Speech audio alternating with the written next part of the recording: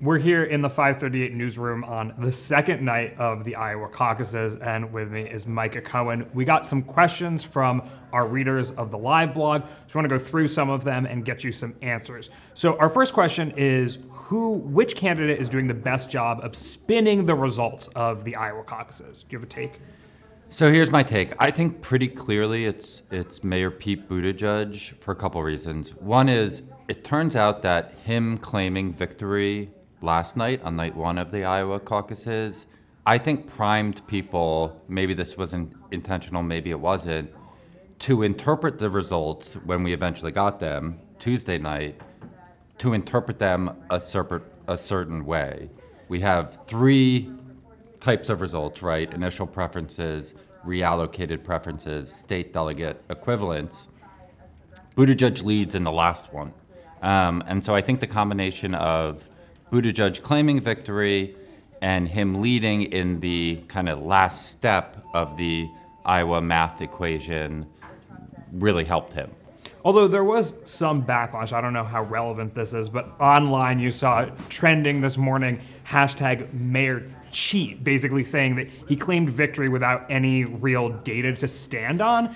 Is that just an online reaction, or have you seen that anywhere else? I would imagine. So first of all, I'm very online. I didn't actually see much of that. I'm very online. You're more online than me, I guess.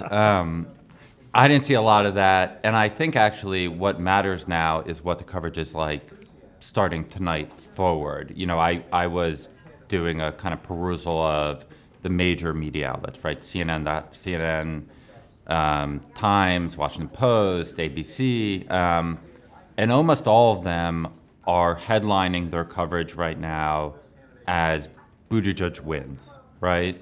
And again, that's only 62% of the results. That's with partial results, although the partial results are a lot of results and they seem pretty representative. And,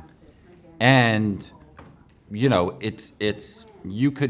that's a choice, right? It's a choice to focus on the state delegate equivalents rather than, for example, the reallocated popular vote.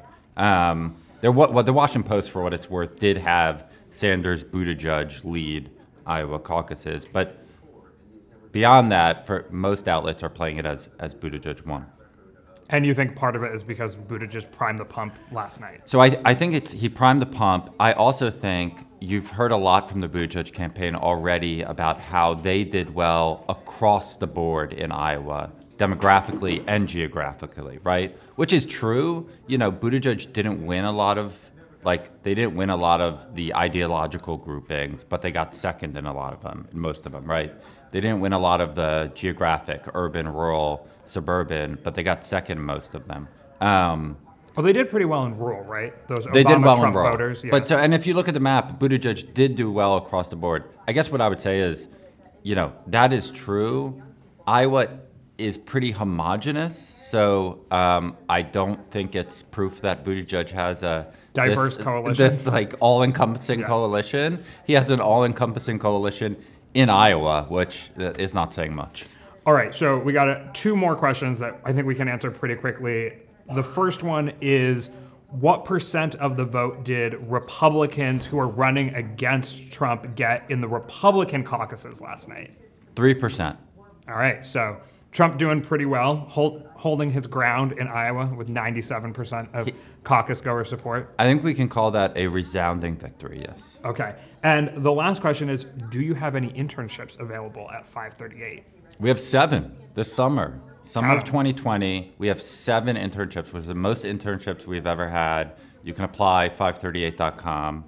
We welcome everybody. In fact, we have a podcast internship available and a video internship available. So go apply and come work with us. Can I do this off the top of my head? Podcast, video, copy editing, political data reporting, sports data reporting. Oh no. Design. There you go. Bang. Go apply.